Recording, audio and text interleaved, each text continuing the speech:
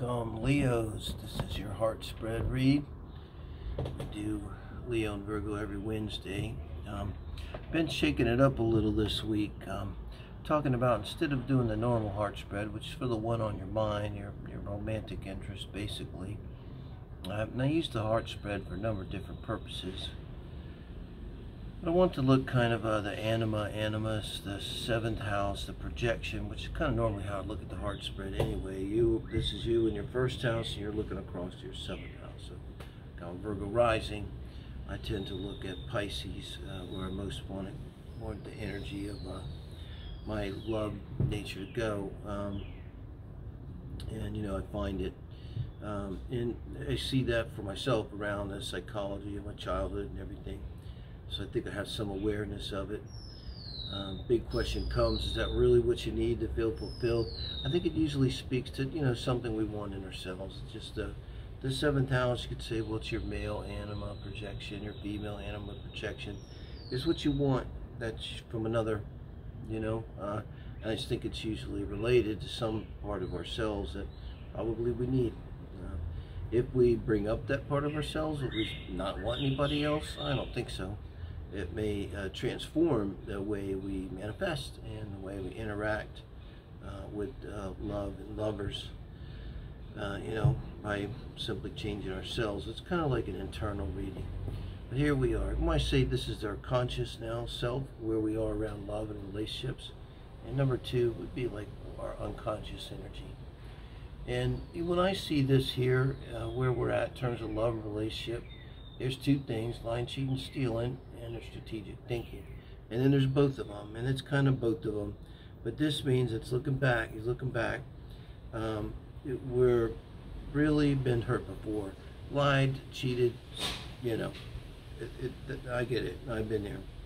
And maybe more than once. So I think we have ourselves a pattern, and that's exactly what I'm talking about. So when we find patterns, we're pulling it in from projecting it into the seventh house. Let's see what we got over here. Wow, four of Pentacles. I think this is kind of like not trying. You know, it's the energy here of not really trying in a relationship, because you've kind of already concluded that all men or all women or whatever are lying, cheating, stealers.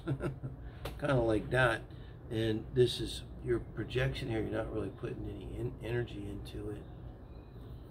Of course, what you'll get with that is lying, cheating, stealers, because not everybody's that way. Everybody's a narcissist, and you're all reading about the difference between covert narcissists and overt narcissists and everything. And it's just not that way, you know. But I'm thinking like you're feeling that way. It's like not really putting a lot of energy into it. Now, this is normally how I read how you're reacting to your person. Here, it's how you're reacting to this projection that I'm talking about here. You know, this unconscious material that's going on, that's kind of maybe driving this cycle. This is you that has this cycle of choosing people that just are not really coming across to you in an honest and open way. And this is you. I gotta think it's you really wanting to break this cycle, because I'd like to see this. It's hard to read the Tower here, because this is your energy of how you feel about your spiritual connection, and it's or you're just feeling like it's not there, like it was broken. Maybe you fell out of a spiritual connection at some point during a dark night of a soul. Just Seven of Swords can be a dark night of a soul in terms of the mind going around. And you know, I kind of see this as scorpionic and seeing the dark side, even though it's swords. Seeing that dark side of things, people, why we do things, even in ourselves. And you feel like you know, you're like, don't blame me. God like brought the castle down, you know. Look at that. Now, this is how your higher self's feeling towards you. Now, what's that? I think there's something coming in with the Hierophant here for you, Leo, about childhood religion and whatever was the religion of your parents. And I got the feeling it was they probably weren't Buddhists, you know. they're a stricter religion, you know, whichever one, Christian. And this is what you had the falling out with. You had the falling out with this religion, really. It's not, I don't even look at it as spiritual. It's this religion that came from your ancestors, from your family, guys. I do look at the bottom of the deck, wounded warrior. So you're also someone just feel like you've been struggling and struggling and trying and trying.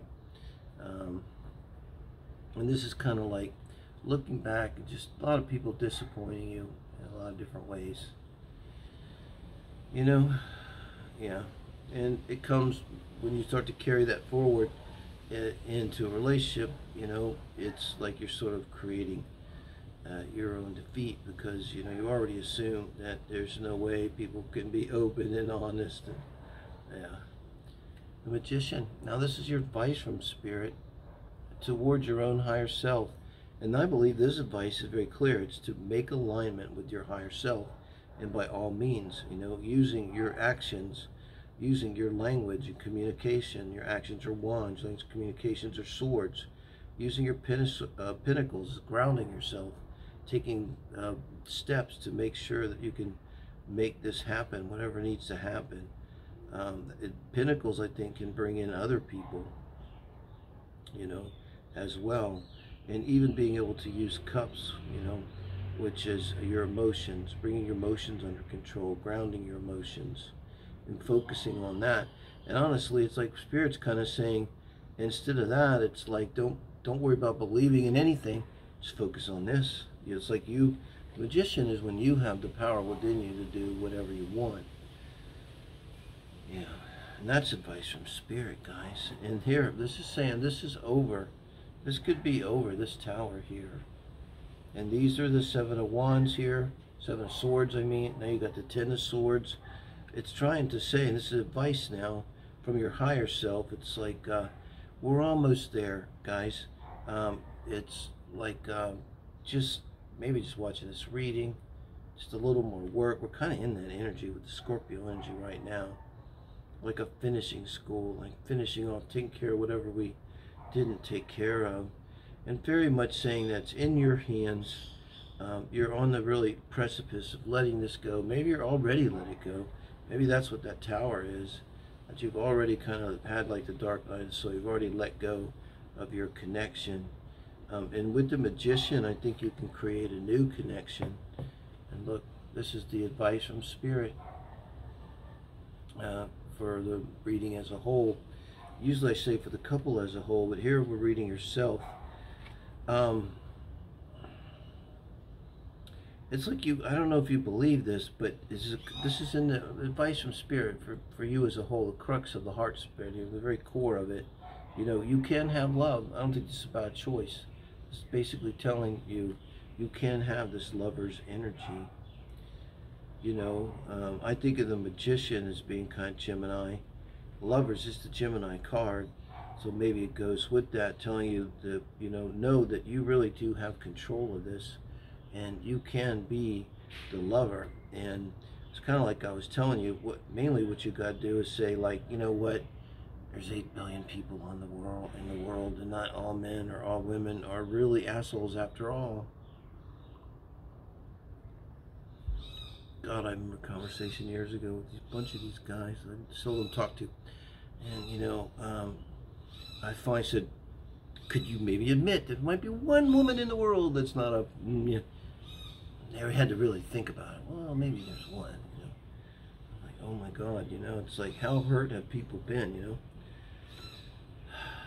8 of Wands, wow. So this is a magnificent outcome. Remember, we're talking about alignment with yourself here. This is firing up. This is coming up over this Lovers card. I mean, 8 of Wands over the Lovers. Not only firing back up, this might be you actually taking an active interest in someone, guys.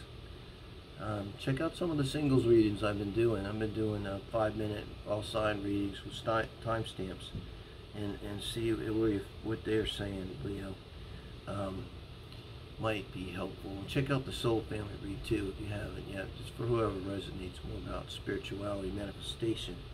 But I think it's like something's gonna, maybe this tower is a classic tower that clears the way for something, you know, and once it's gone, you're free, and it certainly looks like you're pursuing love, you know. I think this is you, because remember, this is your reading. You maybe decide to give your energy to love now. And let me know if that resonates. And if you do, I mean, now you're in Manifestation City. You really should check out the Soul Family Read. That's a lot of what we talk about.